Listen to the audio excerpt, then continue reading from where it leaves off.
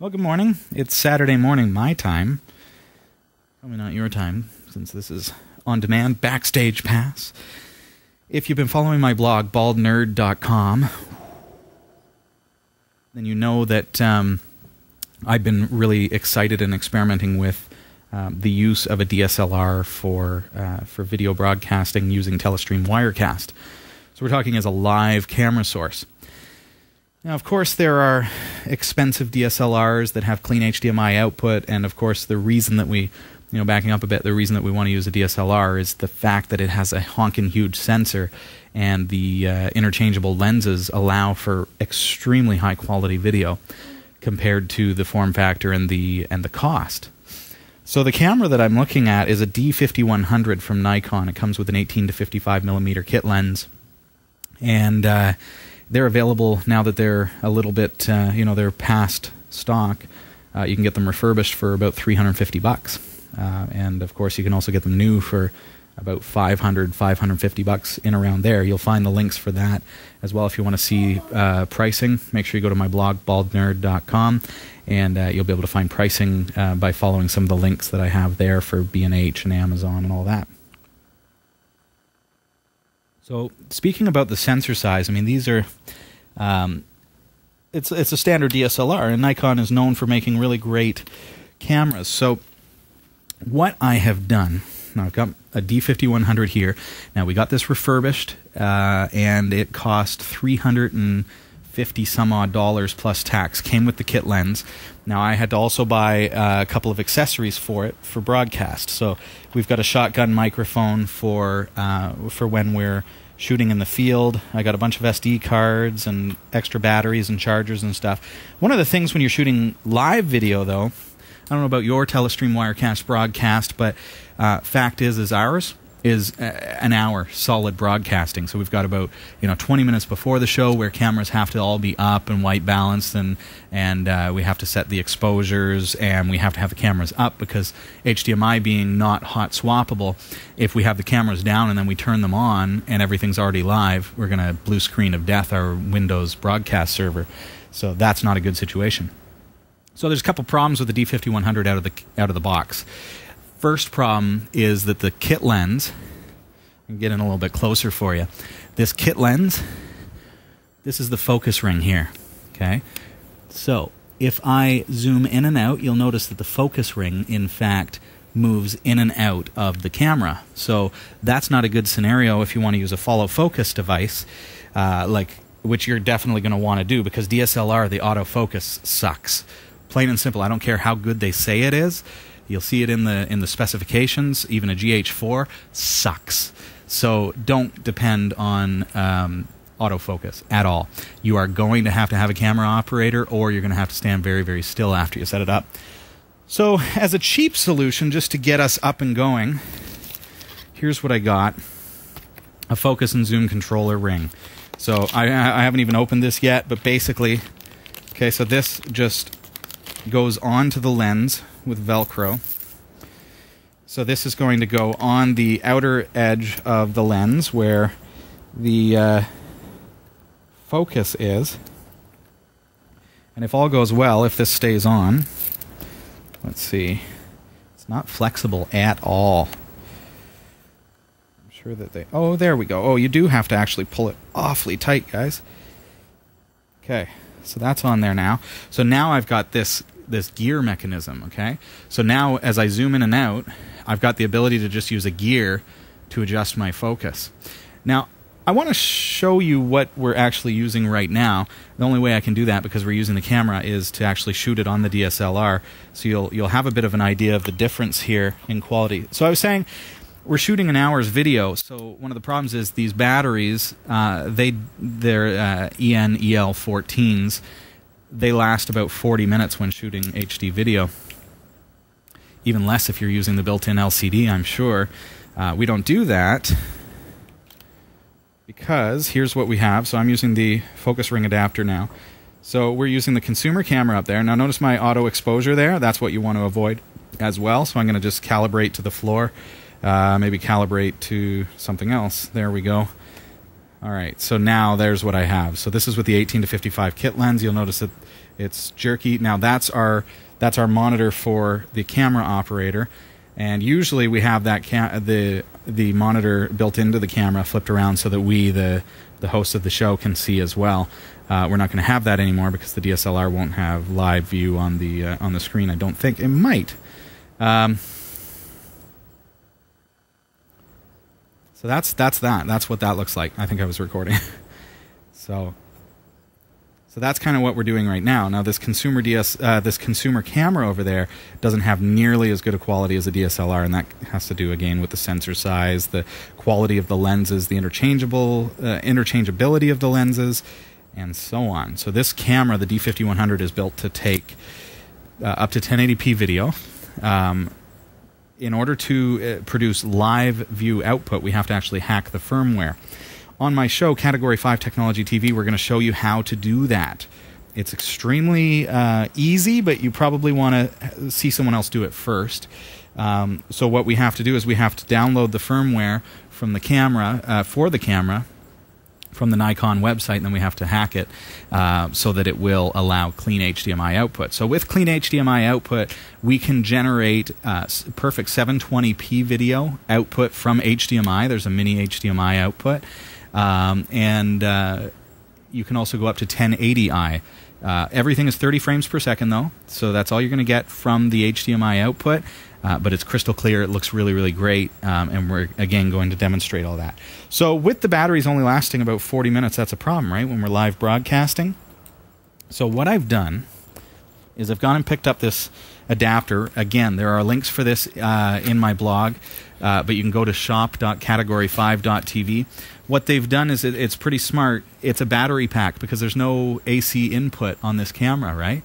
So it is an EL14 battery pack, and it just goes in where the battery goes on the camera, and you've just got a cable hanging out of your camera, and that's got the AC transformer pack and plugs right into, I would say, a UPS would probably be your best bet. Reason I would plug this into a UPS and not into the wall or into a power bar is because you are not going to have any battery power on your camera. So if the power were to fluctuate or go out for a moment, your camera is going to shut off. So this I would power from a UPS. Just to give you that little bit of extra battery backup so that if the power does go out, you've still got power going to your camera. But that's all there is to it. So that's a really cheap part. I mean, that one I got for about $30-something. You can get them, $30 to $50 kind of range. There are a couple of cheaper ones too. Now I went with a brand name Polaroid one, thinking that maybe I want to stay away from some of the cheaper ones just because of the fact that this is going to be used for broadcast, and I don't want to have any problems with, bad capacitors in the transformer or something like that suddenly happening. Okay, so next up is, I talked about follow focus. Follow focus, of course, now I'm using a ring adapter for now. We want to actually put a follow focus kit on the camera, and that's a dial wheel so that the camera operator can adjust the focus much more easily and much more seamlessly. So you're going to need to grab yourself a lens that doesn't have the problem that the kit lens has. So this lens, for example, this is a Nikkor 55-200, and with the 1.5 crop factor of the D5100, this is going to actually provide up to 300 millimeters of zoom. So that's pretty decent for a cheap lens. So with this lens, now we've got, you notice that the focus ring does not move and the zoom ring does not move. So the fact that the focus ring does not move is brilliant because you're going to be able to set this in the camera rig with the follow focus on the focus ring, and you'll be able to adjust the focus with the dial because that doesn't move. So that's pretty good. It comes with the little lens hood as well. Not a big deal. You'll probably want to put something a little bit larger on that if you're working with studio lights and stuff that, in here we've got the fluorescence above our heads, so we would definitely want to have a decent something blocking the reflections off of the lens so we don't get lens flares, because after all, this ain't Star Trek. Okay, so anything else you guys want to see? Beyond that, I picked up, these days you can get SD cards ultra cheap. So what I've done is I picked up a couple of little 4 gig SD cards because they're only $5. So the reason I did that is I figure, okay, I'm going to need 3 firmwares for my D5100. I'm going to need one for shooting pictures, which is going to be the stock firmware. I'm going to need a firmware for shooting video in the field, which means the camera LCD is going to have all of the controls on screen, and I'm going to be recording to SD card. So I need a firmware to actually do that, because my final firmware is the one for live broadcasting, where in order to generate clean HDMI output, it has to actually remove all of the settings and on-screen display stuff from the LCD, because it's a mirror image going out over HDMI. So I have to have those 3 firmwares in my bag ready to flash at any time. So I've bought 3 different SD cards, micro SD with an adapter, just so that I can generate the firmware now and take them with me everywhere I go, and I can flash my camera at any given time. So if I need to shoot in the field, I can reactivate the on-screen display. Okay, so that's really all that you need to see right now. Really, it's about the AC adapter, being ready for follow focus. I think we're probably going to, if the 200mm lens will work in this space, I'm not sure it will. It's probably got too much telephoto to it. But for now, we're going to use the 18-55 in studio and see how that works. I've also, one of the things is I've got a nice long 25-footer HDMI cable, which is going to give us some more flexibility, because right now we're limited with this consumer camera. It doesn't have enough oomph behind the HDMI to pump out a signal more than about 6 feet. I don't know, maybe it's a 10-foot cable, 15-foot cable. If I go any longer, if I try putting a 25-foot cable on it, it's just a black screen when we pull it into capture. So I'm going to try that with this this semi-decent 25-footer cable, and see if that's going to give enough signal off of the HDMI on the DSLR. So that's what we're up to.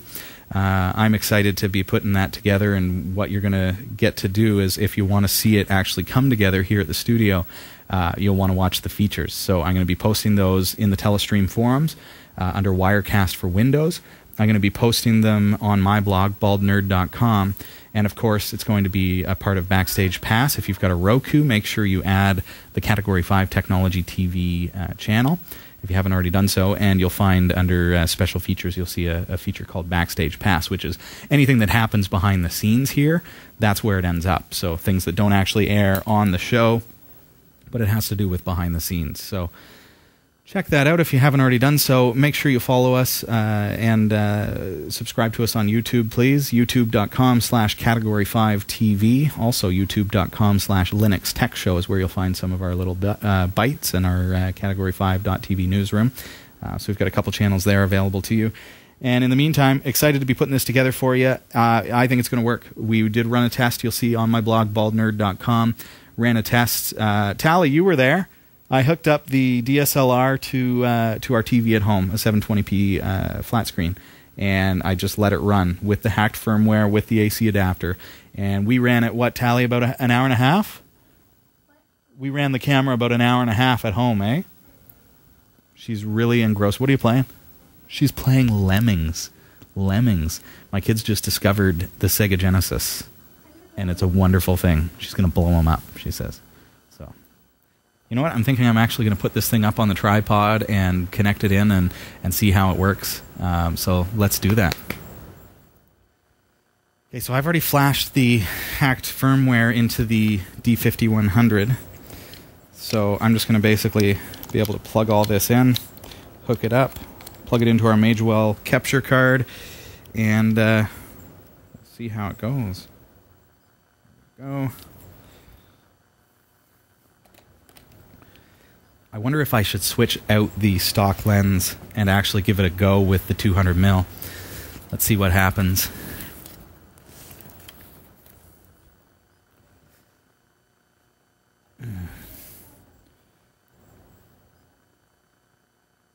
See, one of the great things about this whole rig is the fact that you can buy these cheap lenses.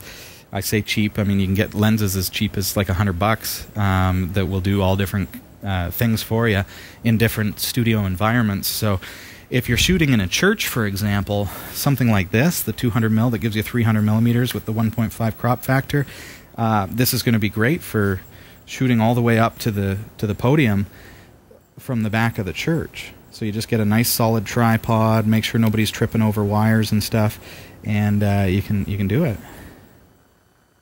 There you go. So what am I going to get here as far as what kind of crop? That's a bit tight. That's as far back as I can go now. If I could back up the camera a little bit, does that make a difference? Because I might be able to do the 25-foot. Yeah, that's not bad, but look at what we can do. We can get right in there. We got to go manual focus, remember? Look at that. This is recorded to SD card right now, but I'm going to be changing that in just a moment. Okay. So let's see what happens here. Alright, 25 foot. I don't even know if this is going to work. Nice thin cable anyway. If it does work, I'll be pleased. Pop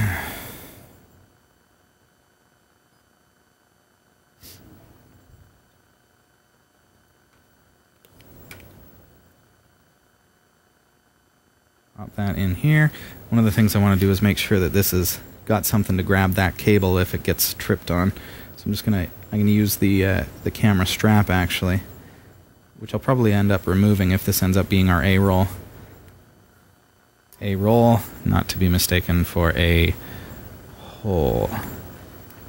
There we go. There, that just gives us something to grab onto. So that gives us a good amount of length here. That's what she said. Let's see if I can go straight into the card without crashing the computer. There we go. Alright. Just turned off. Now it's back on again.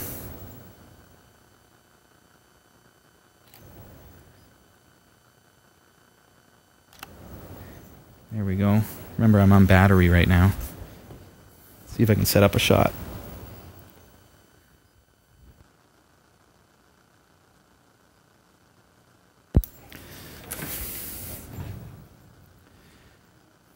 Okay, so here we are, pulling live video off the DSLR. I think I'm a little out of focus. I don't have somebody here to run focus for me.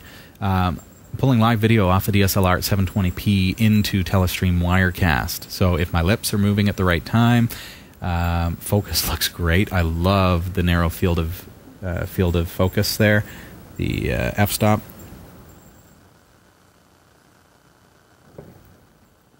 That's cool. Doesn't that look super good on camera?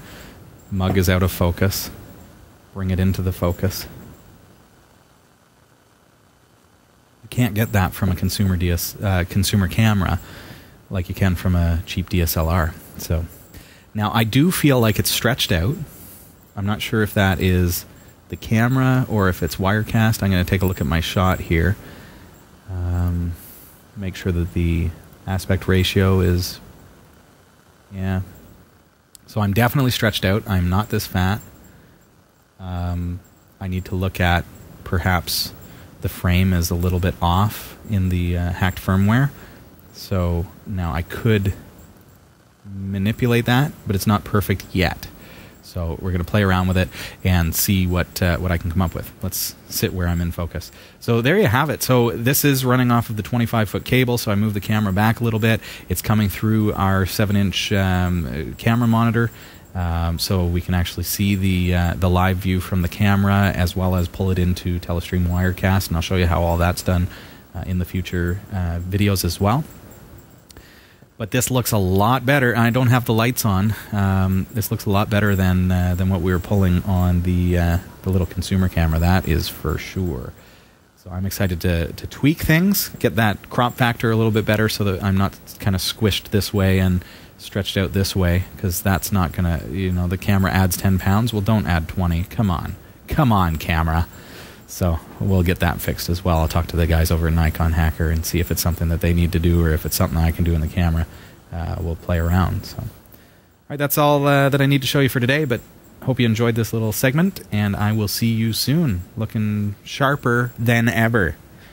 Take care.